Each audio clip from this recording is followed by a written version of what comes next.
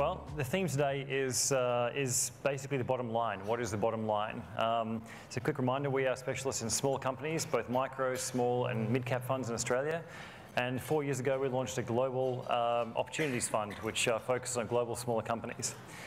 So our bottom line today is that there's been substantial divergence in smaller companies between value and growth, and between small companies and large. And just like I'm also the master of mixed metaphors, so I like to mix physics and chemistry occasionally, physics and investing and chemistry as well. But just like that, we think the laws of economic gravity will reassert over time. We think that there'll be a massive convergence over time between the performance we've seen between large and small. And so yes, this is Sir Isaac Newton here with an apple falling on his head, just to remind us what actually happens over time, and that when the fundamental laws of economics re-establish. This chart here gives you a quick summary of the performance of large caps and smaller micros. Now, there's two things to draw out of this chart. One has just been the sheer underperformance of micro caps and small caps versus large caps. It's been a pretty dramatic underperformance. And secondly, is just the length of time. It's a very long period of time where smalls have underperformed large caps. So I'll talk a bit about why that's the case, and then also perhaps where we're seeing some opportunities in small caps for that gap to close. Just to give you a bit of contrast here and show you just how wide that dispersion between large and small's got over time, and how favoured some of the large caps have become. Here's an example of a small cap company versus a large cap company. The large cap company is well known. It's in technology. Some of you might be able to guess what it is. And the small one is actually stock we own in our portfolios. So company A, which is a small cap, has grown organic revenue at 18% over the last 5 years, which is a pretty stellar number.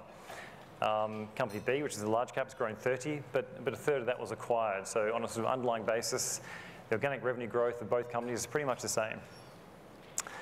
In terms of equity raise, the small cap company has raised $0 in the last 5 years. In fact, it's raised $0 in the last 10 years and managed to achieve this incredible feat.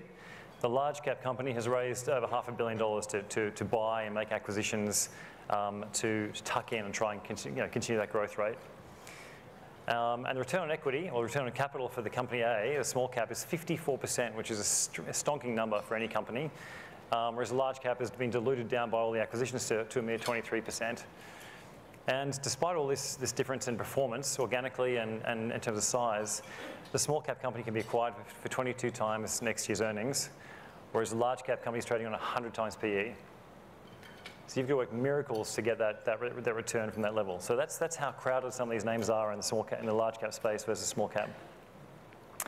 Now, the small cap company is Supply Network, which we've had in our micro cap fund, and is now also both our small cap and micro cap funds. What do? They're a bit like a Bapcor for truck and bus parts. So they supply independent mechanics with bus parts and truck parts, and they've achieved an incredible rate of return over that period of time. On the left-hand side there, you can see a chart that we like to publish. This chart is actually in all of our models, and we compare the underlying free cash flow with reported EBIT. This keeps us out of trouble because we can really start to see visually, at least, where there's accounting anomalies, and we like business with a high cash flow conversion. So Supply Network's got a cash conversion rate of 66% over the last 20 years. Not a bad number, and all that excess cash has been going back into working capital and inventory as it grows the business. On the right-hand side there, you can see the return on capital, which is actually expanded over time. So as they deploy money, the network effect is making the business more valuable, and they're getting incrementally higher rates of return, which is pretty rare. You put more dollars down, rates of return usually go sideways or down, but this business is seeing an increase in rate of return, which is pretty incredible. And as I said, that business can be acquired for 22 times PE versus many large cap names, which are on really high multiples. The other area where we see pretty substantial divergence in the small cap space is with lithium. Everyone knows that lithium is a hot topic. Everyone will be driving electric cars in the next two microseconds. And there's a huge demand for lithium, no doubt. But what's interesting, though, is that there's been a big decrease in the lithium carbonate price. So that orange line there shows you the lithium carbonate price over the last couple of years. It peaked at $80,000 last year, and it's dropped to $30,000 today. So there's been a massive sell-off in that actual price. And yet this blue line is the sort of weighted average market cap of lithium stocks in Australia. It's come back a little bit from the peaks, but still trading at very high levels. And one of the things we like to do is to compare our stocks with international stocks. So we have a global fund, as I touched on earlier. Some people have argued, are we getting too distracted by looking globally? We'd actually argue that it's the converse. We get good insights from global and good insights from local into global, and they kind of feed into each other. And if you look globally in the lithium space, you can see indeed there has been a sell-off of some of these stocks. So the bottom stocks there, Albemarle, SQM, and Tianqi, if I'm pronouncing that correctly, have all sold off quite materially in line with that selling off of the lithium carbonate price. But in Australia, by contrast, the stocks Pilbara, Liontown obviously got a bid yesterday, again from Albemarle. MinRes and Alchem all held up really well. So there's a lot of money crowded into this space trying to get a return. And we just argue that there's a real risk with that backdrop, especially if you look internationally where there's been a dislocation. Now, one of the things we do when we look globally is to get a sense of how opportunities may exist with domestic names, and I'll come with that in a second. But why is there such a divergence globally? Well, you can see that if you look at the global smalls index and compare it to the Australian index, there's just a huge number of stocks. The index itself is 4,500 shares, and Australia is only 200 shares. So there's just a huge tail of stocks to pick and choose from. And the largest stock in that index globally is only 20 basis points. The largest stock we contend with domestically is about 200 basis points. So there's a lot more concern we have for the bigger stocks here. Internationally, it's so fragmented, we can just literally bottom up stock pick and find the best opportunities. So to give you that again, in a sense, there's 12,000 stocks we can invest in and that fit that criteria globally. And there's about 500 odd in Australia. So the market, when you go global, is about 23 times larger. Massive opportunity for bottom-up stock pickers. And we see really good parallels. So you saw Hyperion talk about realestate.com.au before. It's a business everyone is aware of in Australia. It's been a phenomenal success here. But if you look internationally, there's stocks like Zillow, which is the market leader in the States that some of you would have heard of. And maybe one you haven't heard of is called Hemnet, which is the leading property portal in Sweden. And it's got the closest business model to realestate.com.au around the world. And if you go down the list, you'll see other parallels. So Hub and Net Wealth and Insignia, which everyone's familiar with domestically. There's parallels in the UK with Hargreaves Lansdowne. They're the leading platform operator in the UK. And then in the States, there's a business called LPL Financial.